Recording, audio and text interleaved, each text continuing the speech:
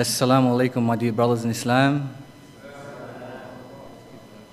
I'm here to give a very brief talk on my journey to Islam and how Islam took me from the darkness into the light of Haqq.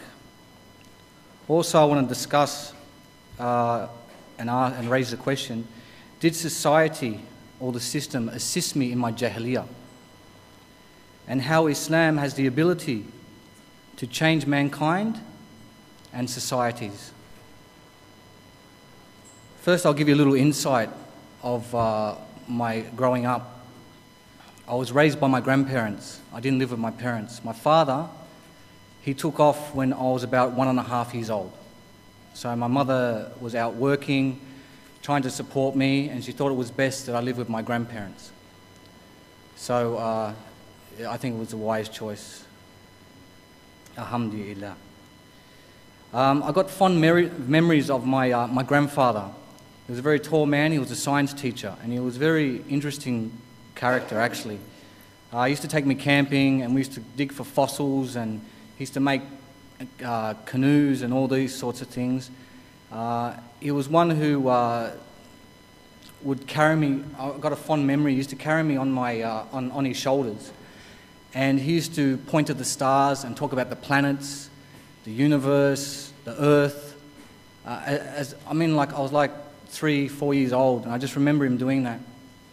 And him telling me at that age, I always remember that God was behind all this. He was the creator. Now, I never knew him as a Christian or one who believed, but he believed that there was a creator. He didn't have any religion, but he did believe there was a creator. So from my very early days, I knew that he would say things like, Allah is big and you can't imagine him. So there was no picture in my head who Allah was. I just knew that he was big and you can't imagine him. I got a funny story to tell. I was very good friends with a guy who lived a couple of doors up, and his mother thought it was a good idea that I go to Sunday school with my friend. And a very funny story, I went to this Sunday school, and there was like 10 or 12 kids sitting on the floor. And this scripture teacher, she flipped this big sheet of paper over and had a picture of Isa alayhi salam. You know that picture that the Christians use where he's on the salib?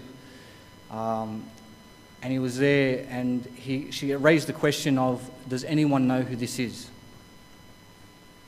A couple of kids put their hand up, and they're saying it's Jesus and all these sorts of things. But she was getting to the point of, who is he? And not many people knew what she was trying to get at. So she answered it for us. She said, this is your Lord, this is God.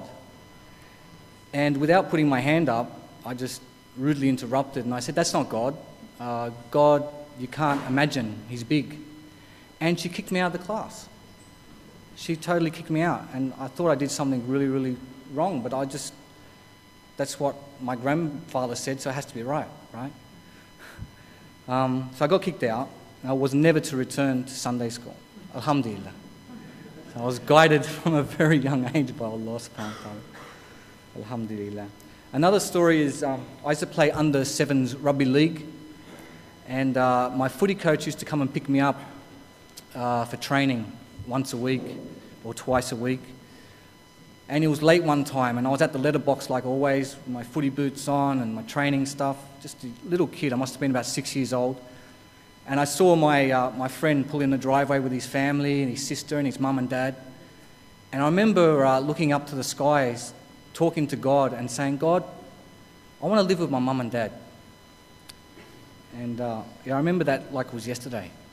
And I was talking with him. Anyway, my coach turned up, and I jumped in the car, we went to training. And I didn't give it a second thought, but I used to talk to God. So I knew God existed. God existed. I knew he existed. I didn't know who he was, I didn't know anything about him, but I knew God existed. Now, later on in life, in my school year, my high school years, and being a young man in society, I'd have to say that I lived a very carefree, careless, and I'll even say sometimes ruthless lifestyle. I was drinking alcohol. If you think of drinking alcohol, think of everything that goes along with that when I say I was drinking alcohol. So you can think of the haram things that are attached to drinking alcohol. I was drugging. I was dealing with drugs, even from a young age. I dealt with drugs. My first experience with drugs, I was maybe 12 years old.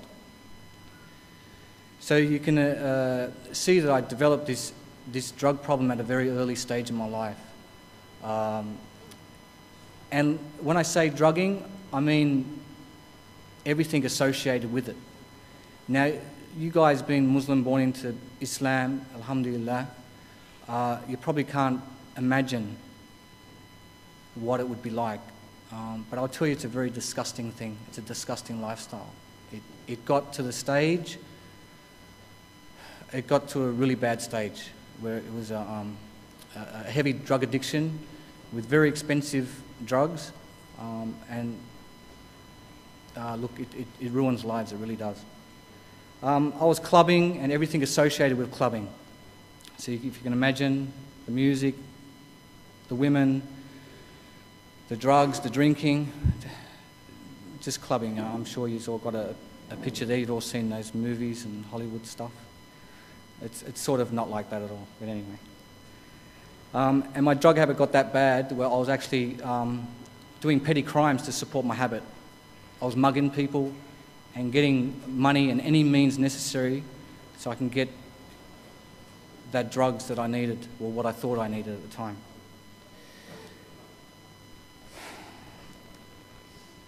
My only concern in life was about benefit. What benefited me is what I wanted to do. I leaded my own life through benefit. What conducted my life was my desires. Whatever I desired, I did. What I thought was right, I did it. What I thought was wrong, I stayed away from it. Even though I was doing a lot of wrong things, but I was just harming myself. I wasn't harming anyone else. Not until later on in life. And what I could say to that is that I was a product of the society. Now what I mean is I was a product of the society. As you see the environment that we live in, we see it every day in our lives. We look left, we see haram. We look right, we see haram. We look up, we look down, we see haram. We're surrounded by haram. So I was simply just a product of the society. This is how society shaped me. Okay, I know I got myself to blame partially, but the society played a major role, I think.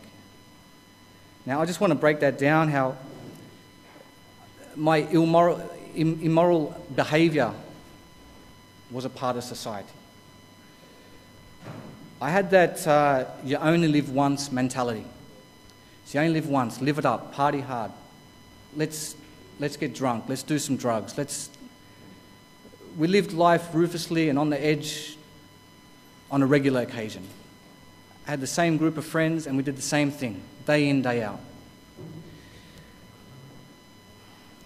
I lived a very materialistic lifestyle. I was led by materialistic things. I wanted the best sneakers, the best shoes, the best clothes, the labels. I was right into that. And that's also society dragged me into that. I thought that you have to look the part, right? So I would buy all these expensive clothes, or if I didn't buy them, I would steal them. I was pursuing wealth and happiness. I thought if I attained wealth, it would give me happiness. I was searching for the Aussie dream, if there is an Aussie dream. Let's just say American dream, sounds better. The American dream, or as Muslims, the American nightmare. And I was influenced by celebrities and rap stars. I was heavily into hip-hop.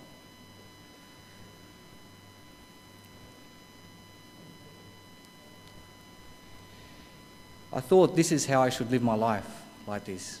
I thought this is how, as a young man, this is what life is. And all these things in society, like the wealth, I thought the wealth and looking the part and this American dream, so call it, I thought this was a very important part of your life. All these things, you have to have these possessions to attain true success. It's funny how society itself determines for us what true success is. We know as Muslims what true success is. But it's funny how society wants to mould you and determine for you what true success is. And they measure success by the car that you drive, or the home or the area in which you live, or your friends or your associates, or the job that you have, your status in that job, your wealth. This is how they measure success, by the clothes that you wear, the image you carry. As Muslims, and as a Muslim now, we know that that is absolute rubbish, and that's not success at all. That's failure. Not that as a Muslim you can't attain nice things. Of course you can. But there's guidelines for us and there's red lines which we don't cross as believers. I like to call it this little catchphrase, I was a victim of the system. That's exactly what I was. I was a victim of the system. And I fell in and I got sucked in to all this delusion. I was heavily influenced by rap stars and the hip-hop scene. Absolutely. The shoes, the dress. I was going to concerts. I was even meeting rap stars. And for a short time in my life, I was actually writing lyrics myself. And I wasn't just writing lyrics, I was actually writing political lyrics. I was exposing the injustice done by the indigenous peoples of this land. Exposing the history, the genocide, the deaths in custody, the stereotyping, the discrimination. Just for a short time in my life, I really thought maybe I could change the situation here. But that dream didn't go anywhere except for a backyard party. Didn't go beyond that. But it was a pretty interesting time in my life.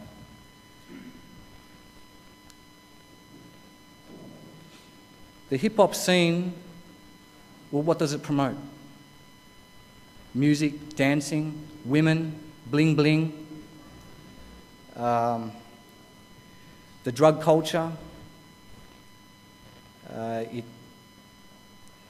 street crime and criminal behaviour. So I had all those traits and I carried them with me. In society, it's just a menace, which like I said, I was just a victim of the system. There come a stage in my life where I attained a very, very serious, the drug habit got very, very serious now. It come to a point where I was actually living on the street for some time. I was showering once a week. I was living in the garage with a friend. We would find couches on the street, and they were our couches. We didn't have a toilet. So I'll let you use your own imagination. It was a disgusting life. I still obtained a job, and I was making very good money in this job, but I still had to steal from people and be a menace in society and do street crime to support my habit. The habit and the money that I was spending on drugs per week was phenomenal. It was really bad.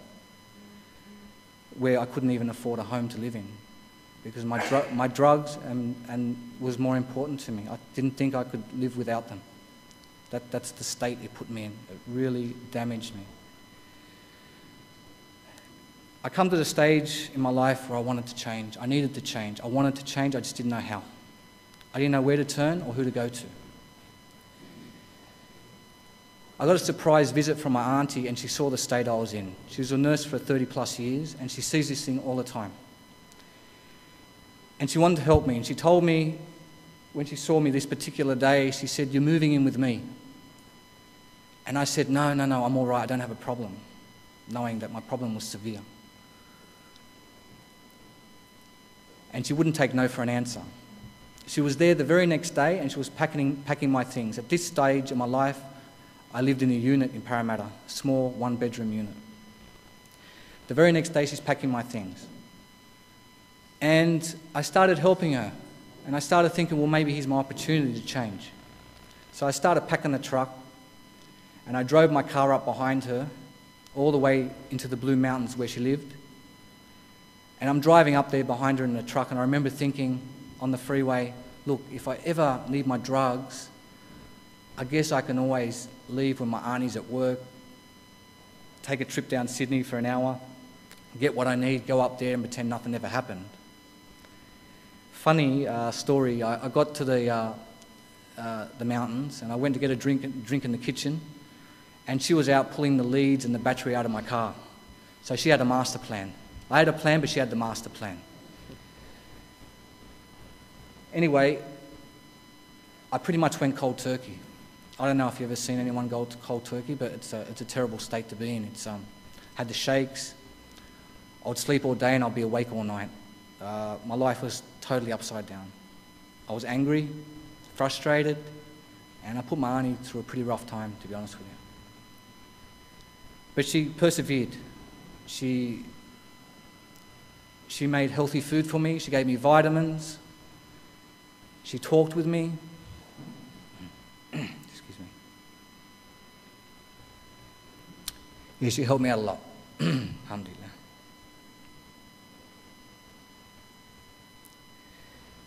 She pulled me through this rut that I was in. Anyway, it came a point in my life where I started feeling good about myself. I had the confidence back. I was looking healthy. I joined a gym up at Katoomba. I was going there three times a week. I started taking shape again. And I felt amazing. I haven't felt like this for a long, long time. I've been abusing drugs from a very young age, and I haven't felt normal for so long. I was trying to escape reality all the time. That's what the drinking and the drugs was doing. It was temporary happiness, just to escape the reality for the moment, for the time. But when you come off your high, it's back to reality. So what you want to do is just want to get on that high again.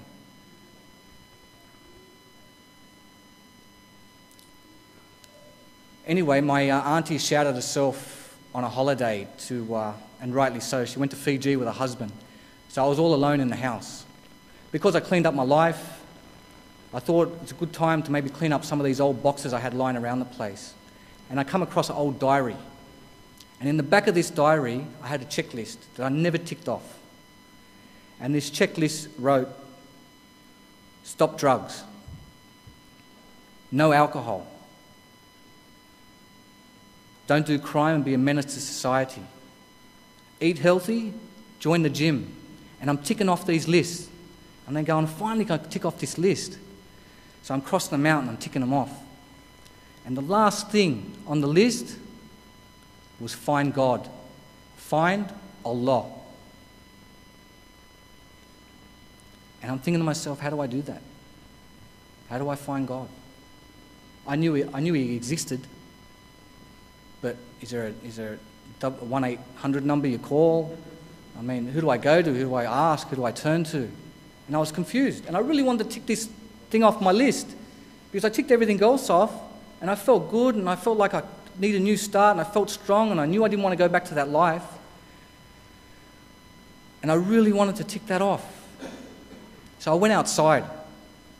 And I don't know if any of you guys have been in the wilderness, the outback, but it's silence all around you. All you hear is a couple of crickets, maybe a fox or a rabbit, in the woods. Just dead silence. And I remember sitting on this rock just looking down, thinking, how am I going to contact God? How am I going to find my Creator? And I was looking down at the ground, and then subhanAllah, Allah brought my attention to the night sky, and it blew me away. It was the most beautiful sky I've ever seen in my life. Still to this day, I've not seen a sky like it. I remember it like it was yesterday. The blackness of the light was the darkest of black. It was a dark night. And the stars, there was millions of them, and they were huge, and they were sparkling, and it was just beautiful. And I looked up to the sky and I went, that's a beautiful sky. Oh my God, look at that. And then I caught myself saying, oh my God. And then from there, I thought I just addressed God. So I put my hands up like this. I've never seen anyone do this. I grew up with Muslims all my life, but to be honest with you, I never saw them pray. I never seen anyone pray. And I did this. It was just a natural instinct to do this, and I addressed my Rabb, my God, Allah, subhanahu wa ta'ala. And I asked for His forgiveness. And I asked Him to help me through the times I needed Him. And I thanked Him for helping me through the hardships. And I thanked Him for helping me get my life back together. And I pretty much just bared my heart with Him. And honestly, I was crying like I've never cried before. It was like Niagara Falls. I couldn't stop the tears.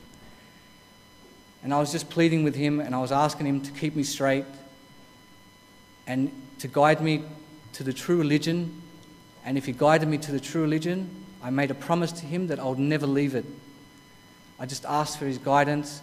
I asked Him to keep me strong and not to fall back in the pitfalls that I was in.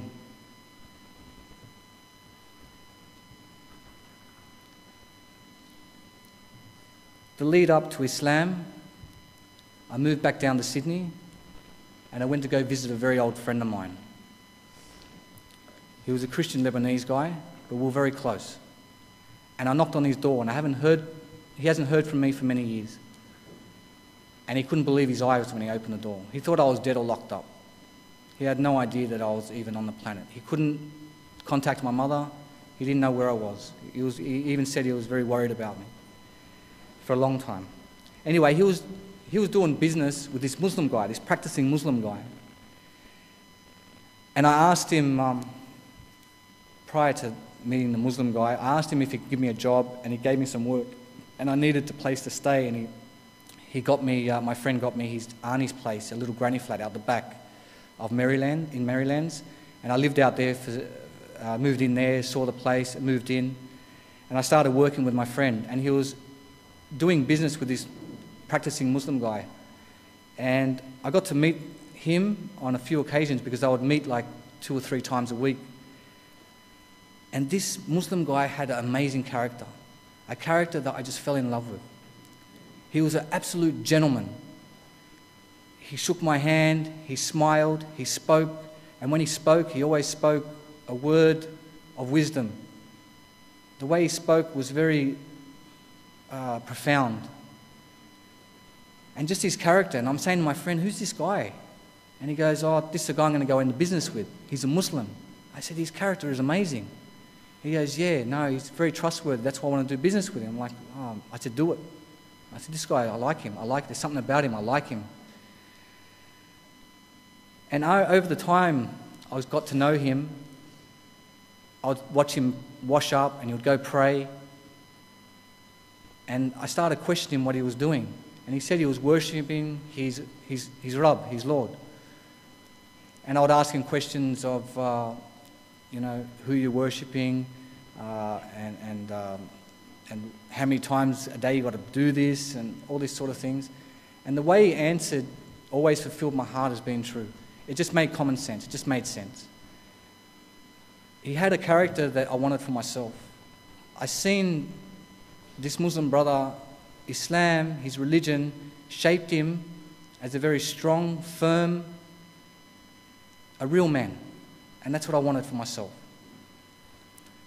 Later on, I saw the way he treated his children, his wife, and it was amazing. And the way they respected him, his wife and his children respected him, it was something I've never seen before. The family unit he had, I'd never seen a family like that ever. It was very attractive. So I've been asking him questions for a couple of months. And in that time, I also bumped into a few Christian priests along the way. I remember being at a garage one time, attaining a pink slip, and there was this Christian guy dressed up in the full black abaya with this funny hat, and he had this massive salib. Like, it was huge. It was like, for sure he'll be knocking people out when he walks down the street. At the time, I even thought maybe it could have been the original one. Anyway, I asked him the question. I wanted to ask him what his perception of Jesus is. And he pretty much just tapped me on the shoulder and said, have faith, jumped in the car and took off. And I'm like, that's not an answer. You know, I was left just standing there. He just took off. Like, he didn't even spend the time. Like, I was asking him, trying to ask him questions. He could see that I was sincere. I just wanted some knowledge. And he took off. From that moment onwards, after questioning the Muslim brother for a couple of months, how he fulfilled my heart, everything he said just made sense. Everything he did, just his character, the way he was, just made perfectly sense. And that's something that I wanted for myself. From that moment onwards, after I spoke to that priest and he took off, I made my mind up then and there that Islam was the haqq and I wanted to be Muslim. And that very night, I went to the brother's house and I asked him, I said, I want to be Muslim, how do I do it? He got very happy, he hugged me. And he took me to the Isha prayer at the Turkish mosque in Auburn. And I prayed Isha for the first time. And I always remember the day I stepped foot in my first mosque praying. It was like, the feeling was like something, the weight of my life, it's like some weight was lifted off my shoulders. I felt light as a feather. I felt clean, I felt pure, it was a good feeling. It was a really good feeling. It was something I never felt before. It was a better high than any drug I ever taken, put it that way. I lined up in the ranks, we prayed Isha. After we prayed Isha, the brothers, they took me out at the back of the mosque in this little garage. There were about 15 brothers in there. And they were talking with me for about 15, 20 minutes, asking me a bit about my life and who I was. And a lot of the shabab that were there, I actually went to school with their brothers, I knew their cousins. And they were telling me that they're familiar who I was, which made me feel a little bit more comfortable. And then I took the Shahada. And I'll never forget it. They got me to put my finger out, and I said, Ashhadu illa ilaha illallah wa ashhadu anna Muhammad Rasulullah. And from that moment, I felt very special, very on a high like I've never been before. I just felt cleansed, I felt pure, I felt the burden of life was lifted off my shoulders. I was so happy, I was very, very happy. And the brothers embraced me and they hugged me and gave me the brotherly hug. And it was a beautiful feeling. But when I say La ilaha illallah Muhammad Rasulullah, I understood what this meant. Because of the knowledge I was getting from the brother prior to when I reverted, when I shed this shahada, I understood that when I came to Islam, that I came into it completely. That I was in full submission to Allah subhanahu wa ta'ala. From now on, I no longer lead my life through my ideas or my desires, that I'm led by Allah subhanahu wa ta'ala's commandments. And when you're Muslim, you're in full submission to Him. So I realized that I'm in full submission and I've surrendered my life to Allah and Allah's way and Allah's way only.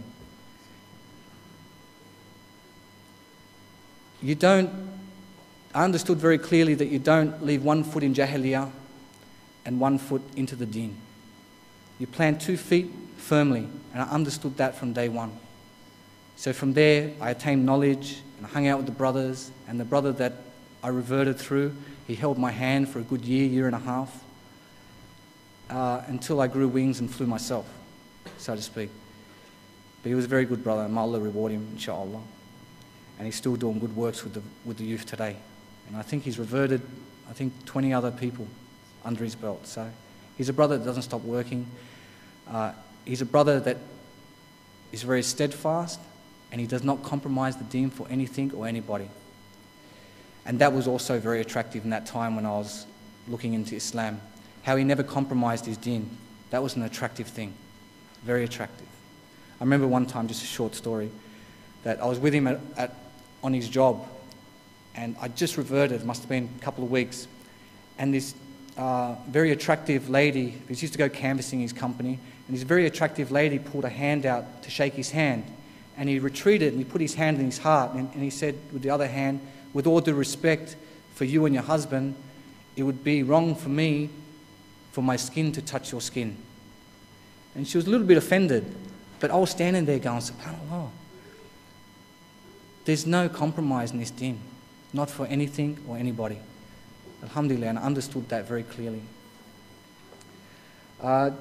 Just to move on quickly back to the society issue. Look, brothers, I was from the Jahiliyyah, and I'm telling you, society is urging something. They want something.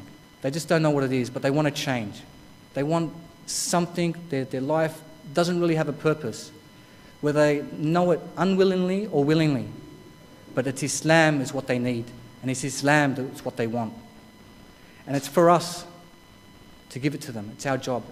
It's our job to convey the message and to offer them an alternative to their system and offer them an alternative to their societies.